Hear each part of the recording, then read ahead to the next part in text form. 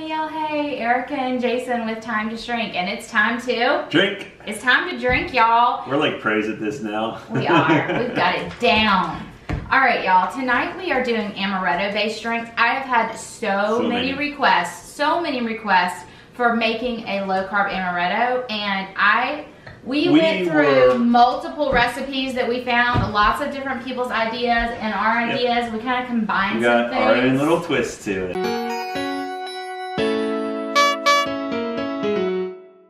We are going to teach you how to make amaretto. It's going to take just a few minutes, literally. That is it. And then we are going to make a few drinks with it. One of them being this gorgeous Martini.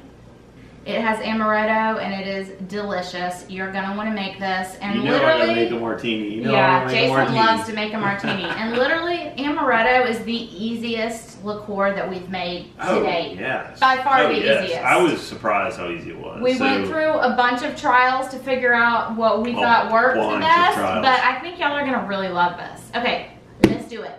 All right, y'all. So the first thing we're going to do is teach you how to make amaretto.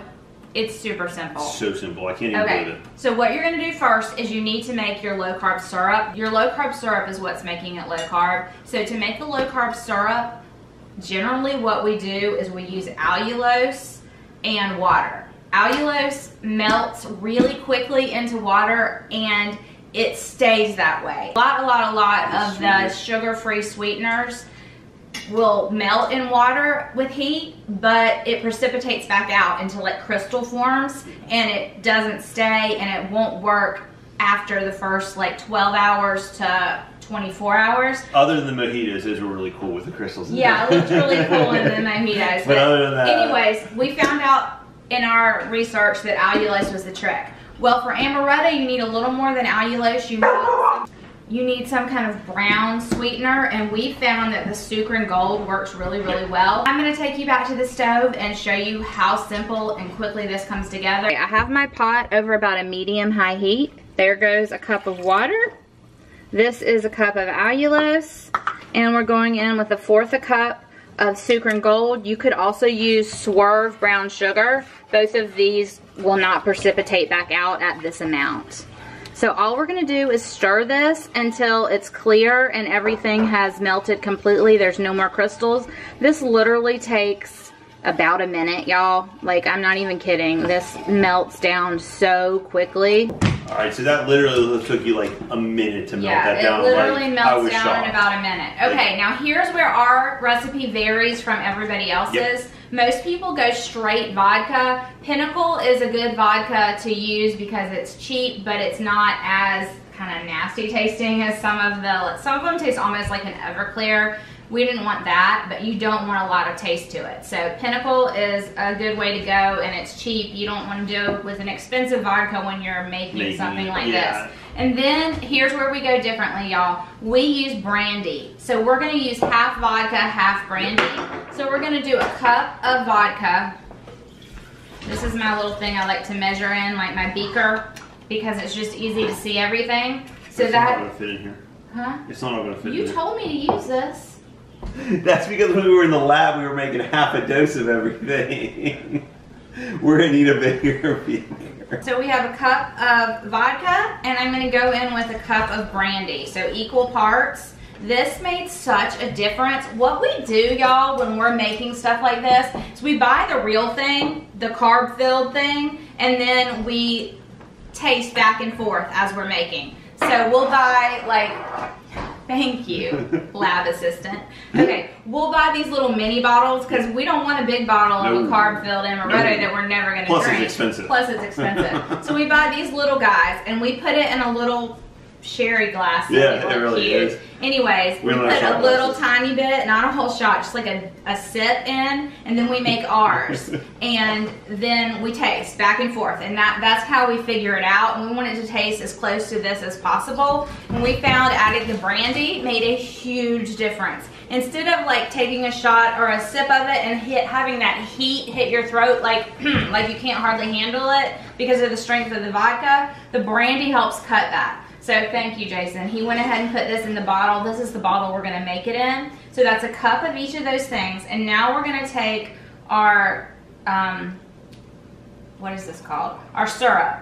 We're gonna pour our syrup slowly into here. I don't think this is gonna fit either, honey. I don't know. It should have fit in a fifth. I don't know. Hey, you're just gonna have to say we're Hot Mess Express. All right, y'all. If you're not new to us, you know I'm the Hot Mess Express. My meal preps are a hot mess half the time. Yeah, we thought this jar would be big enough. It doesn't seem so. So we're gonna switch to another jar. When we were making this, another thing we do when we're testing things is we make miniature batches. This is a full batch.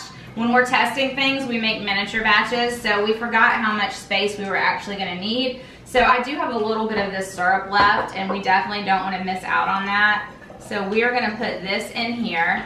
And then all you do at this point is you're gonna add some almond flavoring and some vanilla. Now, you want to get the best quality that you can get of this. You want a really good vanilla extract and a really good almond extract, because that's what's flavoring your amaretto, right? You want that really good almond flavor. So this Nielsen Massey, I don't even know if that's how you say it, but it's a really good quality. It's not cheap, but you know, it'll last you a while. It's not like you're gonna run through this amaretto quickly, or at least I wouldn't. We'll have it for a long time. So how much of this do I need? Remind me. That is the almond, 2 tablespoons. Give me my little, where did my funnel go?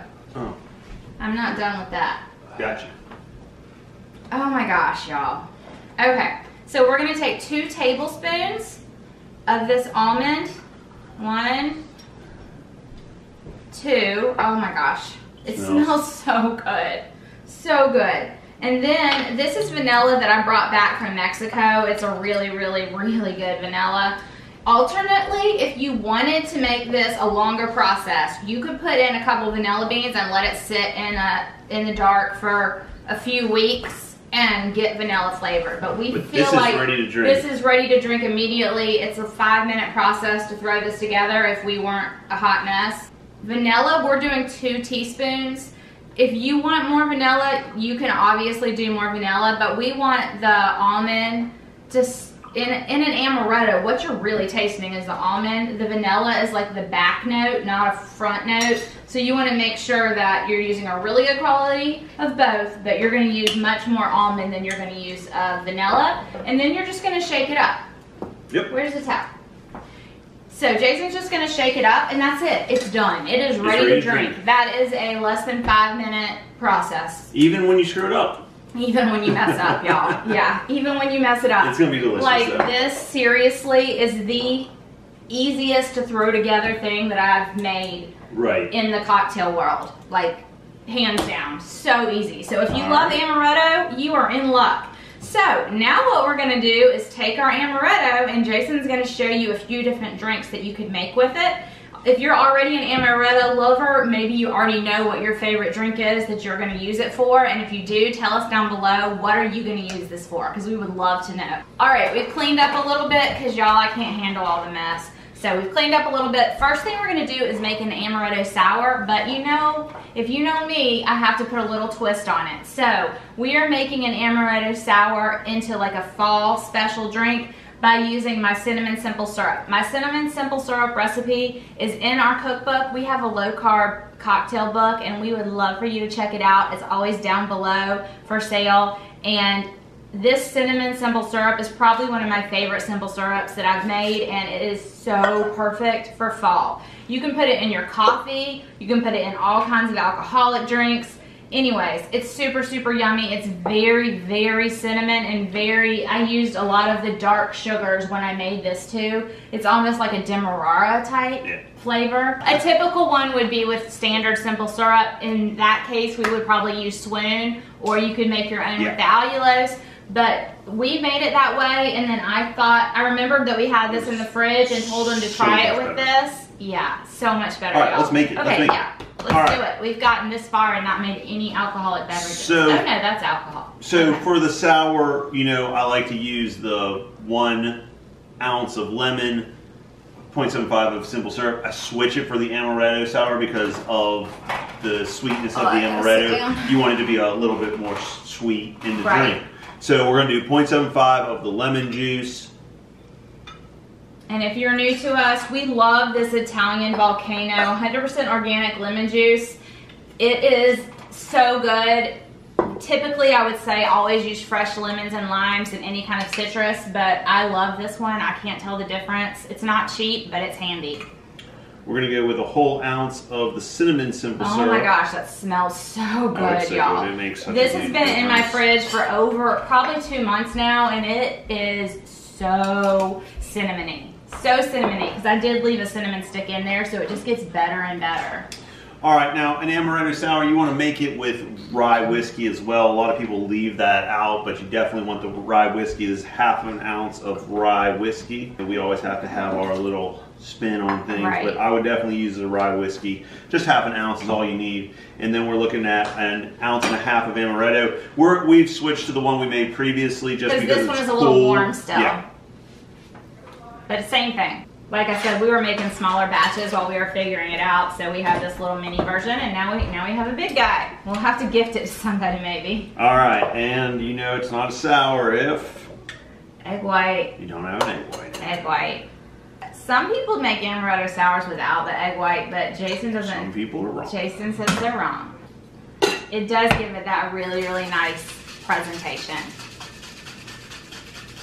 It's hard to smile when you shake it off. You think, take it off, smile.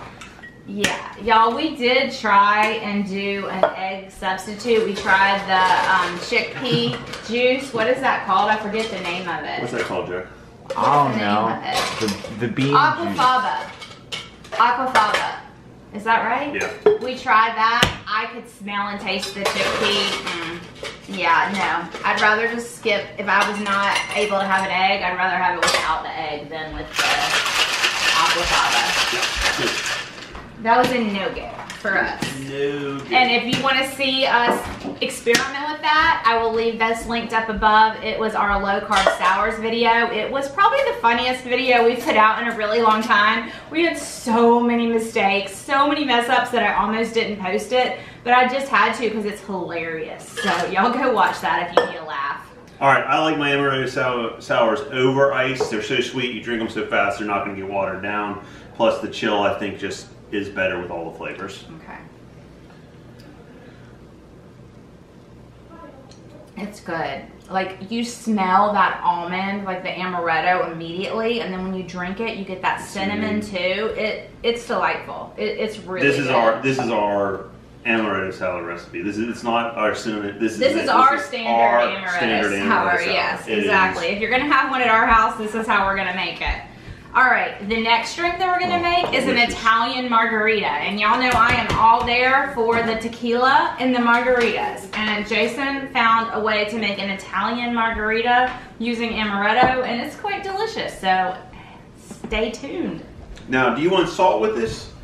I don't think it needed the You salt. didn't think? Okay, I didn't know. And truthfully, I almost always say yes to salt for a margarita, but this one, I don't really think it needed the salt. I might have even, like, you could sugar the rim. Yeah, I don't know. I didn't know about it. I didn't know what we wanted to do there. You could probably brown sugar the rim, like use the Sukrin Gold or something if you wanted to. All right, so this is the Italian margarita. It's a little bit low carb, gimmicky, I think, because you're really supposed to use like blood orange juice, you know, like the really rich blood orange juice. So we've got two options that we found we like. This is the sparkling ices, of course. Which one is this? This is mango. Orange mango, which isn't my favorite because I just don't like mango, but I think it does have a really good flavor. Plus mango, if you're keto, you're low carb, you don't really get to eat mango, do you? So it does give you a little bit of flavor, and the nuttiness of the amaretto brings it out very nicely. If you don't like mango, this is the caffeine one with the passion fruit in it.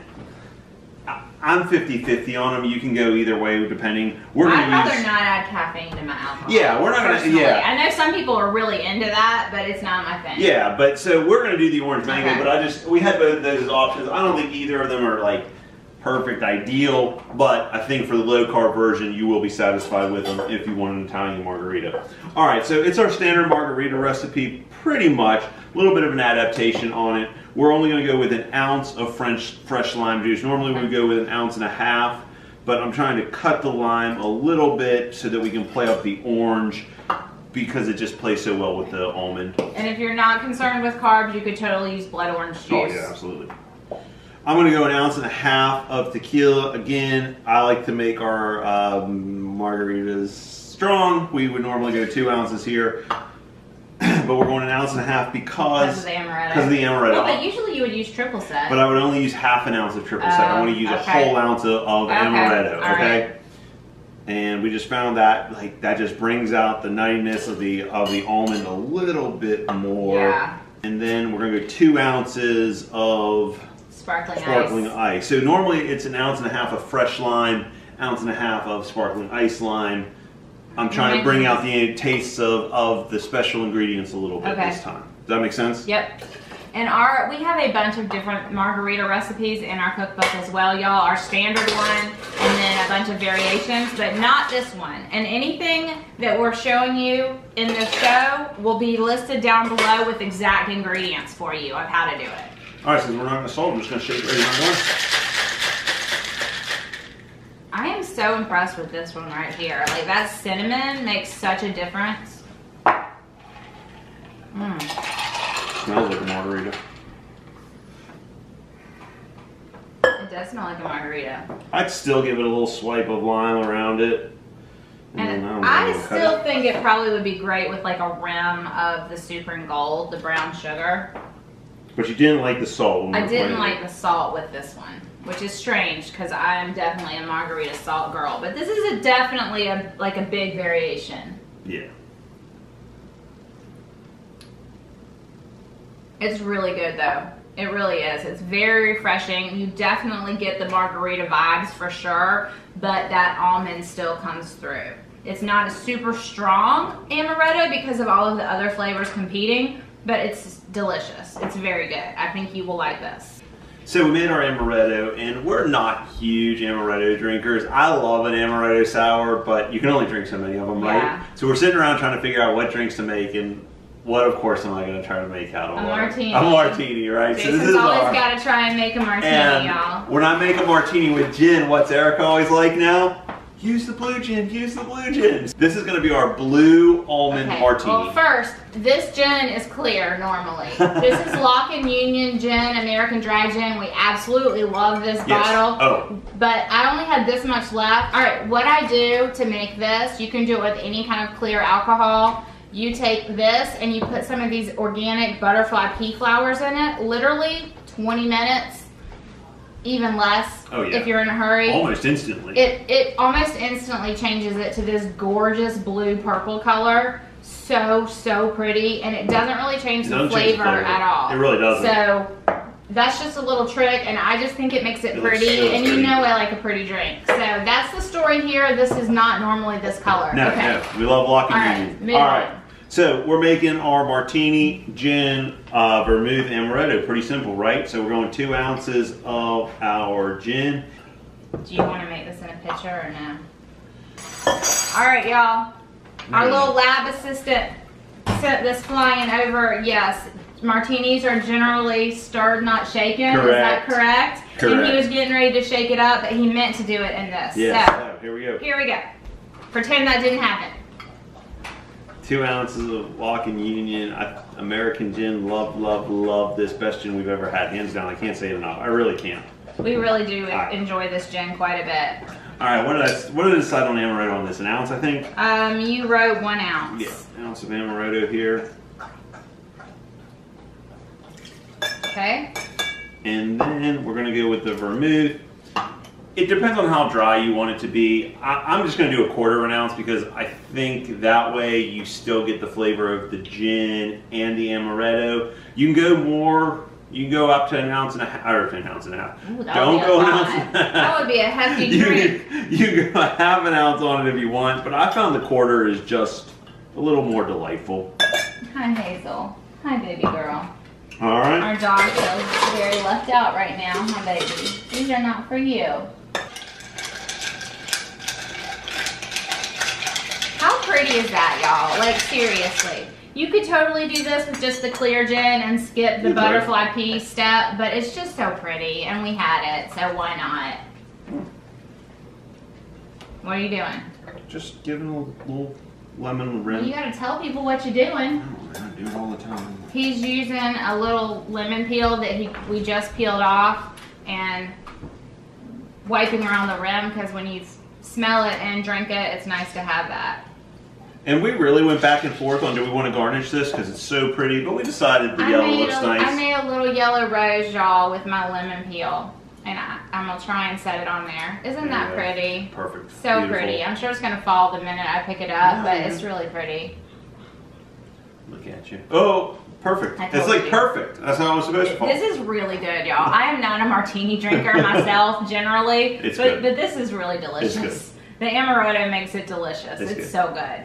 So, this is what we made tonight. We wanted to show y'all how simple Amaretto is because so many people ask for it. So there's our Amaretto, and here's 3 things that that Jason came up with to share with y'all. But there are so many ways to use Amaretto. I would love for y'all to tell us down below what your favorite drink for Amaretto is that you're going to use this with. Because seriously, y'all, you can make this in 5 minutes. It doesn't get any easier. Yep. All right, thanks for hanging out with us tonight. We hope you had fun, and we will see you again next Friday. Bye, y'all. Be blessed. Go Brandy and your Amaretto.